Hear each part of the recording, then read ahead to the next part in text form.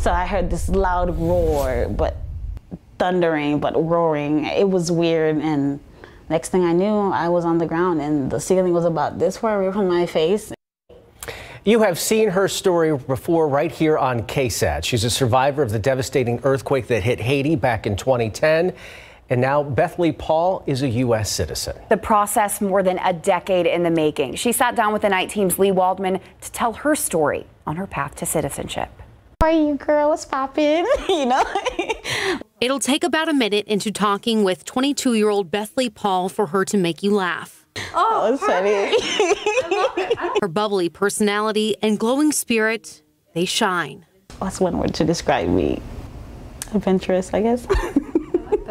Paul's young life has been nothing short of a wild ride. She's worked as a flight attendant, traveling to new places, and attended San Antonio College and UTSA studying psychology. I like giving to people, I like helping others. And lived through a 7.0 magnitude earthquake in Haiti that took the lives of 220,000 people. She nearly lost her leg after being crushed and trapped for hours in her school. That's when the moment I knew that I didn't know what was going to happen in my life. I did not know what was next. Sorry. Hold on. I can't. Her life was saved by doctors at Christus Santa Rosa Children's Hospital, and she was taken in for 2 years by a familiar face. It feels good to have not just one set of family, but two sets of family cheering for me.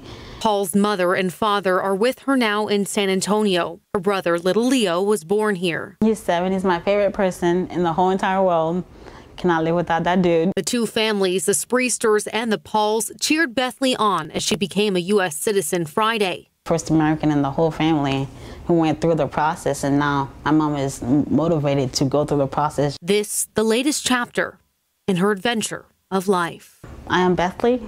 I am Haitian. I am American. I am silly. I am corny. I am someone who absolutely loves other people.